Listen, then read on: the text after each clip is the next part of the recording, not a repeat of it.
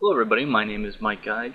In this video we're going to be looking at a gravity demonstration, if you will. I put that in quotes, for our Sprite Struct that we created in our previous videos. I'm going to start off by using the code more or less unaltered from our previous video, the one with the Sprite Struct demo. You're going to notice a few changes. I'm going to walk you through a couple of the few changes here.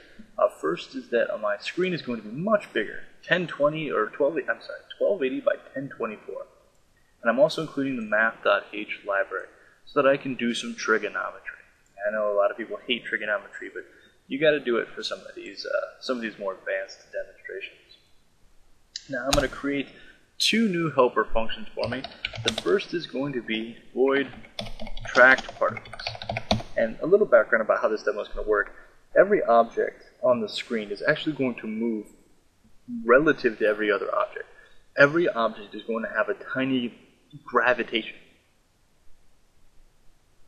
It's going to have a tiny gravitational field, if you will, to where other objects are attracted to it.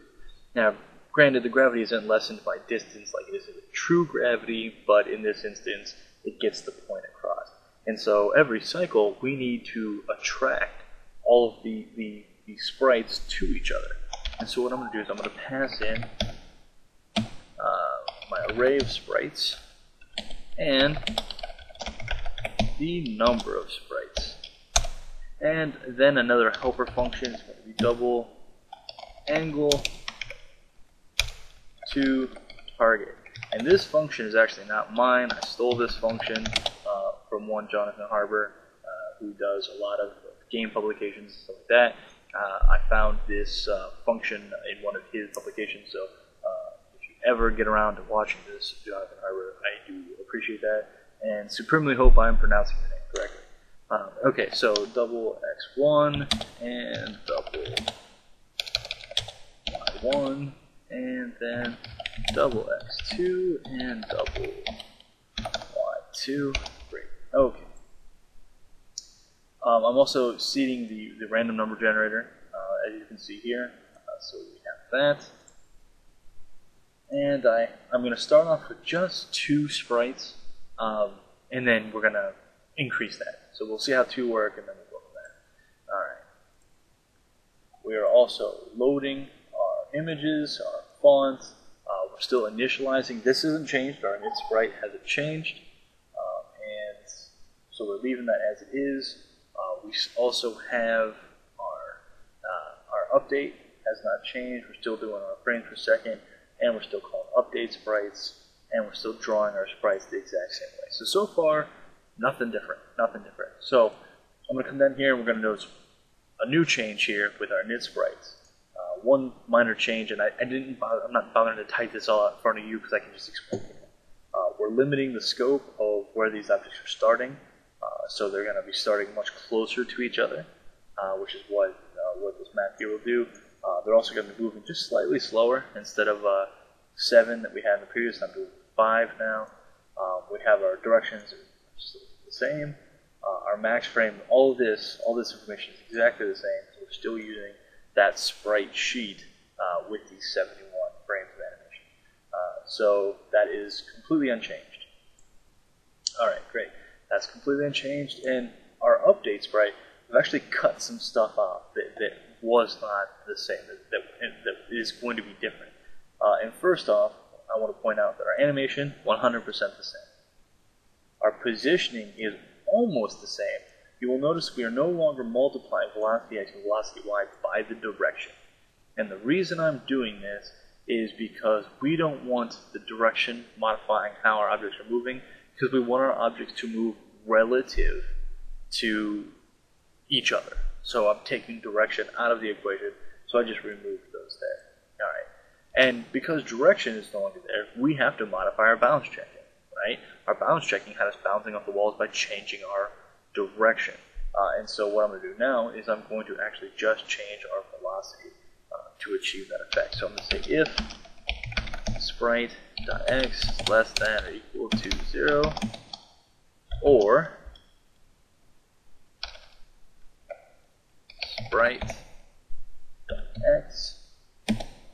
is greater than or equal to width minus sprite.frame width.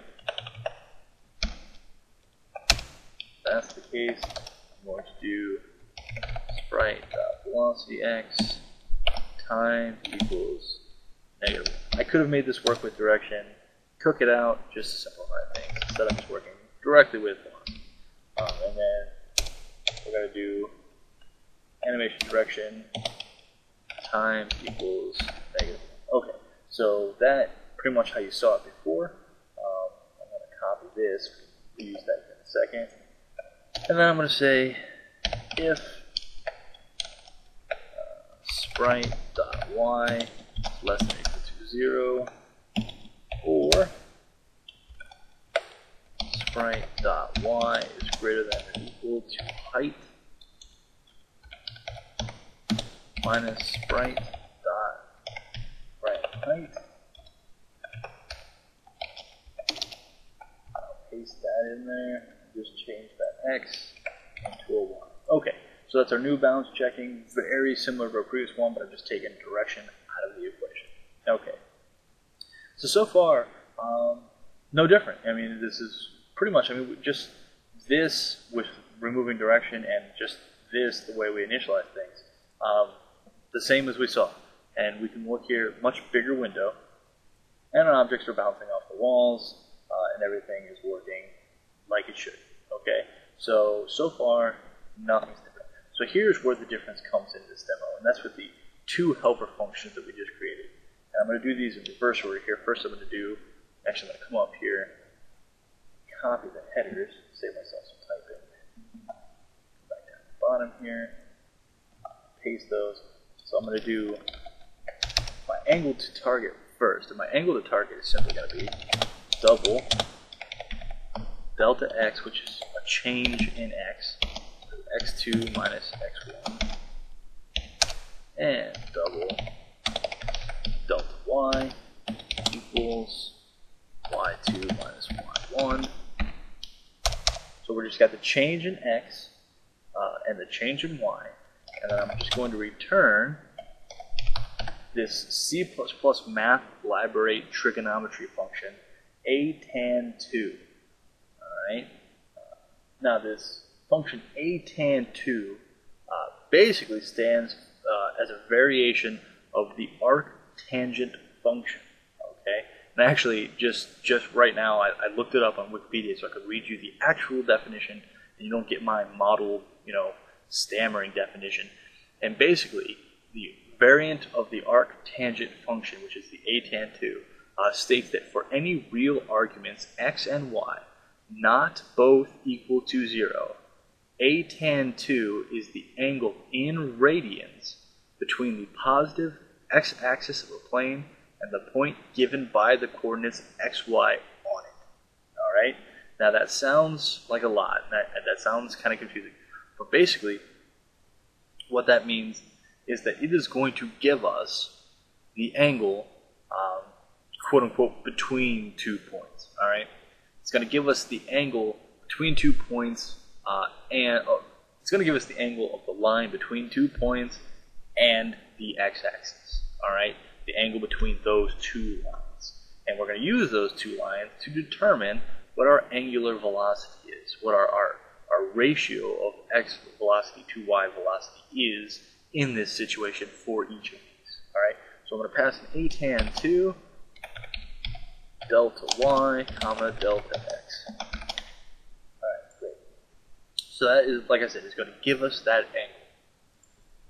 And now finally, we are going to do our attract particles function, which is simply going to be for int I equals to 0, I is less than sprites, I x plus.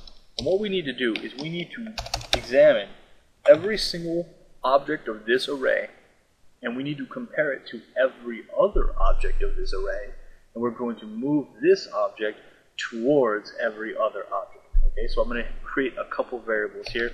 I'm going to do float dvx, which is for the delta velocity x, or the change to velocity x, which equals 0, and float dvy, be equal to 0 as well. since I'm examining each sprite against every other sprite, I need to nest a loop here. So I'm going to do for int j equals 0, j is less than sprites, j plus. Now I absolutely do not want to compare a sprite object to itself.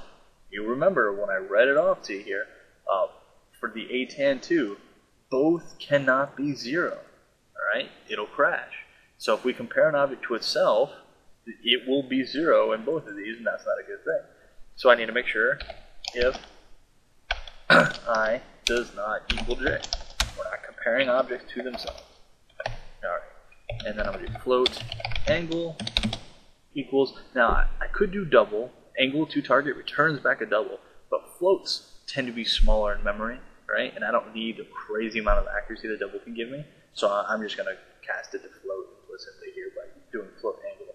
And I'm going to do angle to target, and I'm going to pass sprite I dot x, sprite I dot y, sprite j dot x, sprite j dot y. Oh, cool. All right. Oh, I see that I typed that wrong. Perfect. Angel to target, but angle to target. All right. So that gives us the angle, quote unquote, between these 2 points. And now all I have to do is I need to figure out the ratio, is maybe the best way I can describe it without going into it. The ratio of x component to y component, or the percentage of that angle that represents the y velocity to x velocity. I'm basically taking a line that does not directly line up with one of the axes, right? And I'm breaking that down into essentially a percentage or a piece, all right? So what I'm going to do is I'm going to do dvy plus equals gravity, which is a constant that I have not added yet. We'll add that in a second, times sine, the sine function of angle, divided by 1,000. Since our gravity is here, I'll scroll up here. Our gravity, which I have not added, we're going to write that in right now. Gravity is going to be int gravity equals to 3. We don't want our object moving 3 pixels for every other object on the screen, because as you added more objects, the attraction would just be so big that these things would just be flying all over the place, right? So we're going to divide it by 1,000, right? Just minor draws, okay? Because these things are going to add up real quick. You're about to see that. And I'm going to do dvx plus equals gravity times cosine angle divided by 1,000. All right. And the last thing I need to do is, back in my first loop, I'm going to say sprite I dot velocity x plus equals dvx. Notice I'm not setting the velocity equal to dvx. I'm adding the dvx to the velocity. So if a velocity, or the velocity of the object is if say objects are moving away from each other, they're going to start slowing down. dvx will be negative, and they'll start slowing down until they start coming back towards each other. All right, so I'm adding it to. If I didn't add it, if I just set velocity equal to dvx, it would look right. The objects would start coming towards each other until they hit the center, and then they would all just stop dead at that spot. And that's not what we want. We want it to look a little bit more realistic than that. So I'm going to do sprite I, or sprites of I, velocity y plus equals dvy. Great. Okay. So our updates are working, our drawing functions are working. We've added these 2 new functions. The last thing we need to do is we need to plug it in. And so what I'm going to do is, before I update the position of all of my sprite objects, I'm going to modify their velocities by attracting them to each other. So I'm going to do attract particles, now we're passing orbs, and num sprites. Alright. So every cycle, they're going to attract to each other, they're going to update, and then they're going to draw. So we'll run this here, and we're going to see. Now, this doesn't look like much, alright? we're not seeing much. You can see them now, they're starting to converge just slightly. The pole is, remember, we're dividing it by 1,000, alright? So they are attracting each other ever so slightly. It'll take time, but eventually they'll get more into sync with each other, alright? But it's only 2 objects, and the gravity is very, very minute. So we can't really see much of a change here. Now let's amp this up a little bit. Let's go from 2 to 100. So now since we're dividing it by 1,000, you know, it's a minuscule pole, now that pole is going to be significantly greater.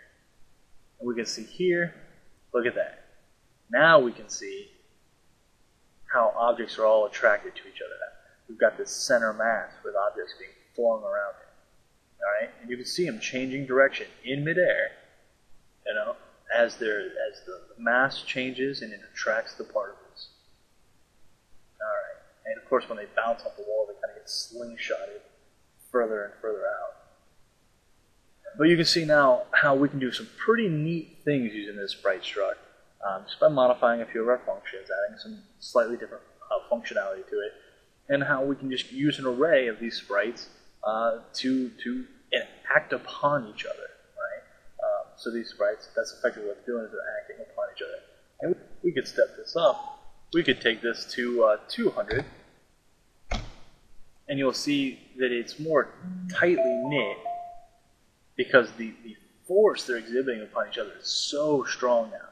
There's double the amount. There's 200 objects all attracting each other. And so the orb is very, very tight because the force is just so strong.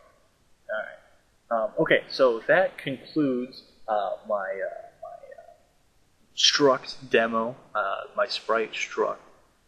And that's going to conclude this part. And basically in the next part, what I'm going to do is I'm going to take what we've learned with Sprite animation and our Sprite Struct, and some of these different, in bitmaps even, you know, even all the way back to bitmaps.